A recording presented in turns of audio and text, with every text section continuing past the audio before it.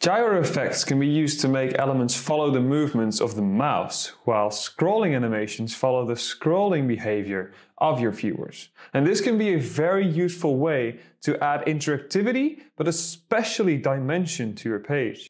So first of all, let's dive into the gyro effects. As you can see, as I start moving my mouse across the screen here, you will see some of these circles moving along the screen with me.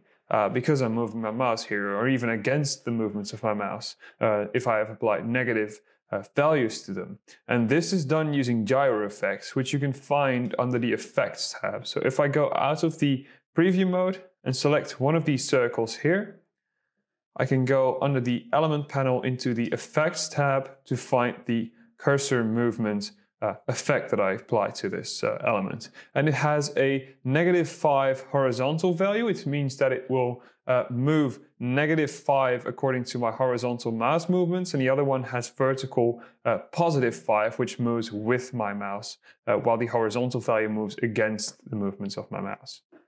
And this is done to a few of the circles, and if you have multiple elements here that you can stack on top of each other in a cool way, you will add some interactivity and some dimension to your page as these elements start moving across one another or even behind one another as your viewer starts moving their mouse.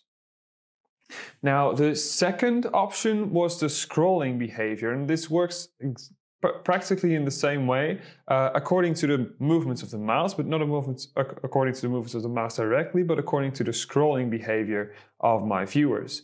So if I start scrolling down in this preview right now, you will see that the bigger circles right here are kind of dragging across each other. So this bigger, darker grayish one will move on top of the lighter gray one, while the one on the side moves across the darker gray one, like so. And this is done using scrolling animations in order to make the element respond to the scrolling behavior of my viewer. So if I leave the preview again and select either one of these bigger circles here, and go under the Element panel to the Animation tab, you will see that the scrolling animation has been applied, which of course, as we learned, is only available on long read pages.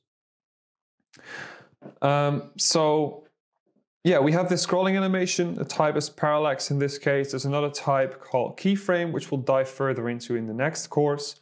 But this parallax one scrolls with the behavior of my viewer, and it has an acceleration of -2. So if I scroll down, this element actually moves upwards instead of downwards.